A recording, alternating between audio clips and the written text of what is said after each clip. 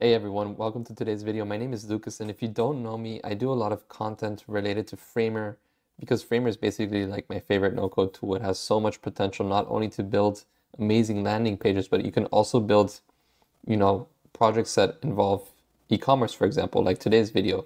In today's video, we're going to talk about integrating Stripe to your Framer project. And basically, it's using this tool called Frameshop that I just discovered about a week ago or so. And I downloaded one of their templates. I'm going to see how it works, and I want to show you guys basically the whole process of setting it up and looking at the different components and giving you guys a sneak peek of the actual published website and showing you how it works to integrate your CMS products to your Stripe page. So if that interests you guys, stick around and let's get started. So before we actually get into Framer, I want to show you guys the landing page, the Frameshop landing page. So if you go to frameshop.io, you can see this landing page where you can see, well, they have like this nice little design of getting Stripe notifications. Everyone loves that. So it would be cool to actually integrate that to Framer. And we basically can see here that we have a fully customizable design. So it's not like pre-made setups that you can't really design. Everything is very flexible in terms of design, right? And in terms of your own client's branding or your own branding, right? It's without any code. You can integrate CMS. It's all with your CMS, and then it's easily stock management. It's a plugin in your Framer project, and you can basically see all of the synced projects between your Stripe account and your Framer CMS, right? And also, I also would recommend you check out the documentation. So if you go to frameship.io/documentation, Frameshop, sorry, not Frameship. Here's a really good step-by-step guide on how to get started from scratch.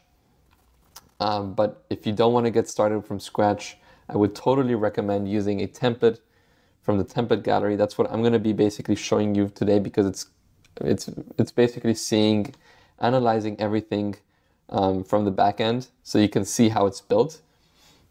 So I'm using this Miracle template for today. So I'm going to go to my Framer, and this is basically how it looks like, right? We have the desktop, tablet, and mobile view, and you can see here, if I were to go press play, it's already built. It has this nice little hero section design, and we have this nav bar, right? And in the nav bar, we have a cart, and this cart already has a product. So this cart consists of different Frameshop components. For example, the first one being this one, the second one being the actual cart with this icon, and I'm going to show you this more in detail in the coming minutes. And then the next ones are basically this empty cart button and the checkout button, right? So if you were to click checkout, it would automatically link to my Stripe checkout page that is synced with the CMS of this actual plugin, right? And you can look at these different products. Let's look at this one, for example. You can see how many products are in stock. So that's another, Frameshop component. And you can tell where I'm from. So it says I'm from Miami Gardens. I mean, I'm not directly from there, but I'm from close by. And so that's a pretty cool feature that Frameshop has. So if I were to publish this page, and I were to go to this page over here and do a little test with some product that I like. So let's add this to the cart. Let's add this to the cart. Actually, let's clear the cart. And let's again add this and this. This one is out of stock, so we can't really add it. Let's look at this little bento grid. Let's learn more about this. Let's add this to the cart. Okay, so we have 3 products in our cart, right? So we have these 3. Now what we can do is we can go check out. And once we click on checkout, it starts to load, and boom, it tells me the total price.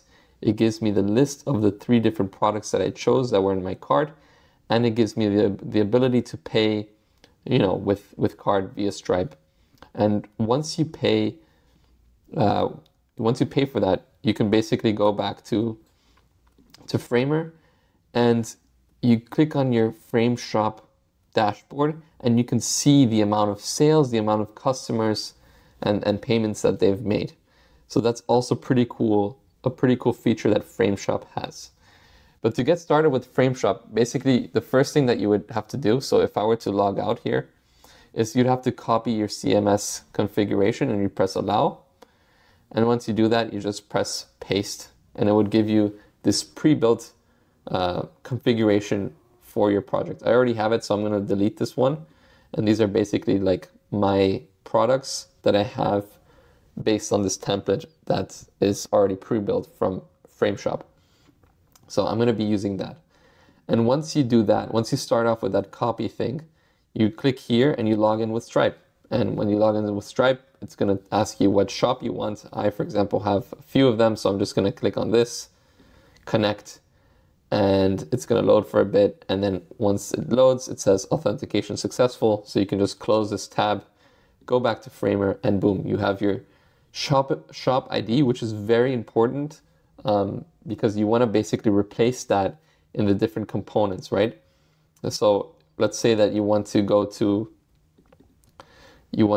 this one, and we have the button here that says add to cart. You want to basically replace that shop ID over here so that it actually links to your shop.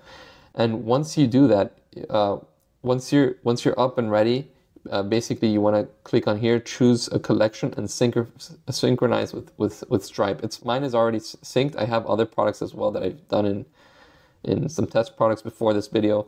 But basically you can see all of your products here with the stock based on your Stripe account page, right? So you can not only see the products from this particular project, but you can see them from other projects that are linked in the same Stripe account. And what's cool here is here's all the different components. So you have the add to cart. So it's basically this one. You have the stock amount. So the amount so if we were to go to a specific page, product page, you can see the stock amount right here. So that's this component. And basically it's this number linked to a specific shop ID.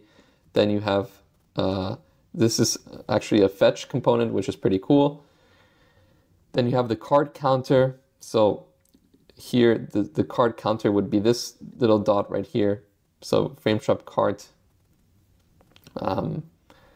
And basically it would, you know, every time that you increase the number of add to cart, it would increase the number, right? And you have the cart item list. So it's basically a list of different items. So if we were to go here into this specific cart, you can see the different items for each item that you want to add to your list, right? So if, for example, just to show you what that would look like, it would look like this. 1 second. Like this, it would come out here. So if I were to add one of these products, let's add this one, for example, then that would be the list component, right? Then let's see what else we got. Let's open this plugin again. And we have the empty cart, which we saw earlier, the total cart, which is basically the sum, and then the checkout, which is the final process of actually implementing your shop. The checkout, you just paste it into your cart, for example. You wouldn't paste it into your product page. You would paste it into your cart after the sum of everything, and boom, you basically go like this. Well, we saw it before, right? If we were to go to a specific page, or we already have stuff here. So if this is basically the checkout button. Just adding the shop ID to the button, it takes you to your Stripe checkout page. So, and again, best to look at their documentation, and it's always best to start with a template. I think it's much easier than to start from scratch. I think the templates are very, they're not so expensive. They're like, how expensive? They're like $50. It's worth it. If you want to build something like this, I totally recommend you start with a template. The design, if you don't like the design, it's totally customizable. because it's Framer. But if you want the logic, if you want the function already, I totally recommend you guys to use one of the templates. It's a big time saver. And I'll put the description below for these templates so that you can check them out. So if you guys have any cool ideas of things I can build that can integrate to Stripe, I want cool ideas, cooler than just a clothing store or a beauty store. If you guys have really cool ideas of something I can build with Stripe, please write them down in the comments, and I can do that video this week or next week. So, yeah, let me know, guys. If you like this video, also click on the like button. I'm gonna link this Frameshop to the description below. And yeah, hope you guys have a wonderful day. Hope you guys learned something new today. And yeah, thanks. Bye-bye.